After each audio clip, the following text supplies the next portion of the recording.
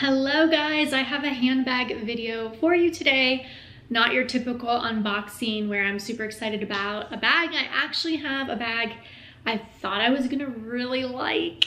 She's cute, but she's not as cute as I thought she was gonna be. So this is the Balenciaga Hourglass bag. I don't know guys, like I was really excited about this. I got it on sale. I want to shout out Karen. She's one of my subscribers. She actually emailed me about the sale and generously shared her Nordstrom essay with me. So that's how I knew about it. So I was like, sweet, I'm gonna get this bag on sale, which I did. It was like 30% off.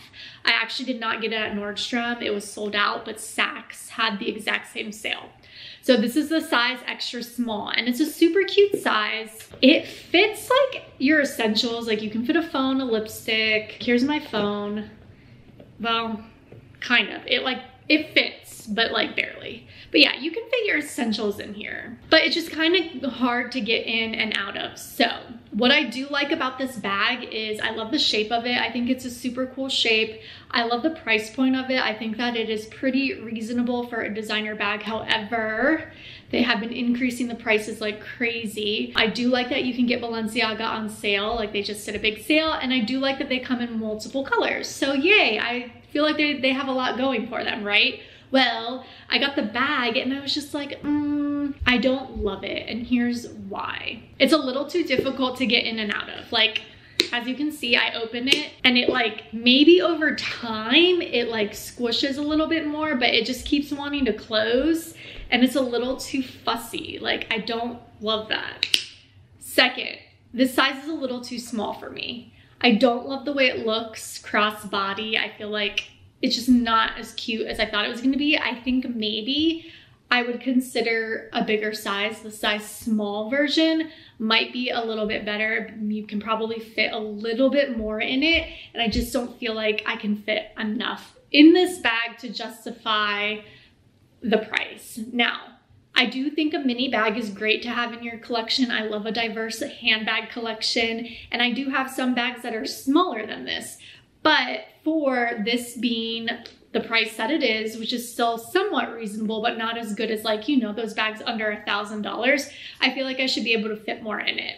I do like that it has a top handle and a strap, but I don't know. It's also maybe the color. I don't really love it. I wanted it to be a little more purple. It's more like a silver purple. I'm just not so impressed with it. And another thing, I feel like it's a very trendy, like Instagram-y bag. Like it looks so cute when you're, you know, you have your coffee and your little pretty Instagram photos, like taking a photo of it is cute, or like just holding it is cute. It's cute for photos, but it's just not realistic in real life. And I'm not sure how long this type of bag is gonna stay in style. Like, I feel like this bag is gonna get outdated very quickly. And I love a trendy bag, I do. There's some bags that I have that I know are trendy, but I love them so much and I don't care. And I think you should wear what you love, but I don't love this bag enough to buy into a trend. I would rather return this bag and invest in another like classic bag that I don't have, like a Lady Dior bag. I want one of those. Maybe a Chanel flap. I feel like even though those prices are insane, like a Chanel flap is never gonna go out of style. This bag, I don't know. I don't see it being a classic. And while I'm okay having some bags that are not a classic, for some reason I'm not okay with this one. I think it's because I'm not like blown away by it.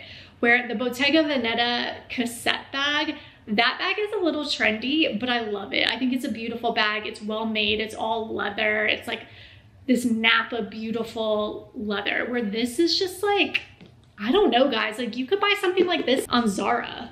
Like I'm just not impressed with it. So that's my 2 cents on it. You can agree or disagree with me, but I thought I would give an opinion out there on YouTube just in case you were on the fence about it like I am. So for me, it's going back. I'm gonna take it back this weekend.